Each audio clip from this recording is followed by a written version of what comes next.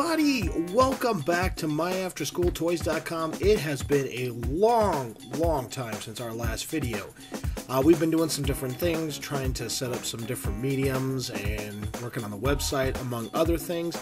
So we haven't posted videos in a long time, and I apologize, but we are back and better than ever, and we have acquired a ton of new toys. So we're going to jump into it. I thought we would do an unboxing here and see what we got today. So we're going to open this up here and take a look at the toys inside. So let's cut this open.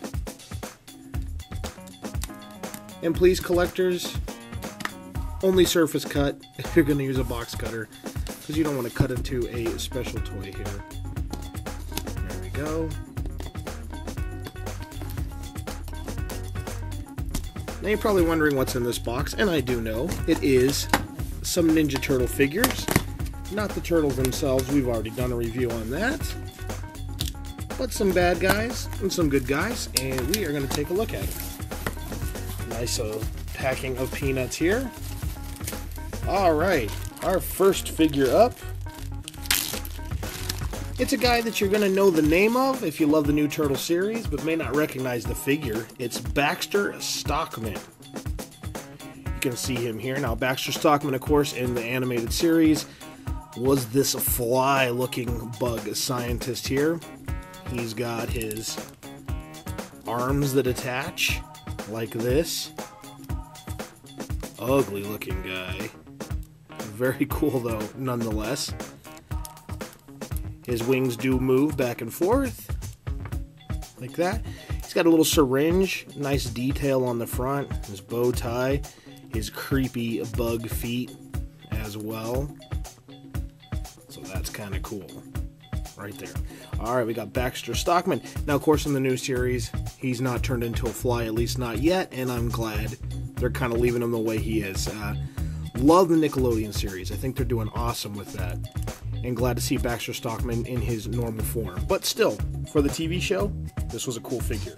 So let's put Baxter Stockman all the way back here. Our next figure is, you know this guy here. This is Bebop. One of the main bad guys. Alright. And this, of course, is one of Shredder's mutations here. He's a warthog. He comes with a pretty cool little dagger. And then he's got his drill gun. Fits in his hand like that. Nice articulation. The arms. And this thing I always thought was weird about Bebop was he had his turtle shells on his arms like that. But still, kind of cool. I guess maybe those are turtles that he slayed and turned into a shoulder guard here. And then he's got a cool little skull necklace right there, and he also has a shield that's garbage can lid. So there is Bebop. Very cool figure. Alright, let's see what's next in the magic bag of Ninja Turtle figures. We have the man himself, Casey Jones. We're gonna open him up here and take a look. Alright. Wow, they sent him with two bags here.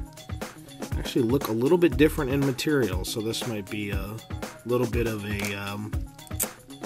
let me get this off here so we can take a look at it. A little bit of a variant, I suppose. But there's his golf bag that he stores his weapons in.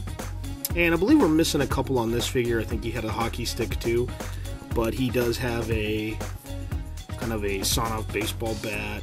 And here's a piece of wood with a handle on it. So there is Casey Jones. If you hear that crying in the back, that's my annoying cat trying to make herself known. Alright, so there is Casey Jones. There's his cool hockey mask.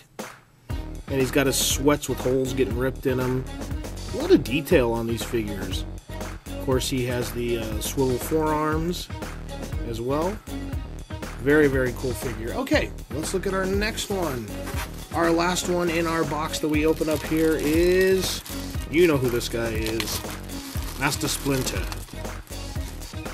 Alright, whoever I ordered this from, he sent in a lot of extras here, but here we go. Master Splinter, of course he comes with his bow and arrow, He has a cloth cape and a belt with slots in it to put some other weapons.